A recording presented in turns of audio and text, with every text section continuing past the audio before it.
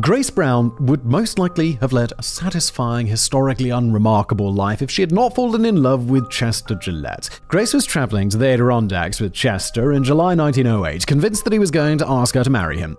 On July the 11th, he invited her to go rowing on Big Moose Lake, and while she was happily enjoying the scenery, Chester hit over the head with a tennis racket and tossed her into the lake. Chester overturned the rowboat to make it seem like they'd both drowned, and then continued with his journey, unaware that a search had been launched for the missing couple who had been seen on the lake earlier that day. Grace's body was found at the bottom of the lake the next morning. Head trauma suggested she'd been murdered, and police started looking for Chester. He was arrested near Inlet, New York, and during his trial he claimed that Grace had committed suicide. However, her love letters to him explained that Grace had been pregnant at the time of her death and that Chester had been reluctant to marry her and accept responsibility for the unborn child. He was found guilty of murder and died by electrocution on the 30th of March 1908.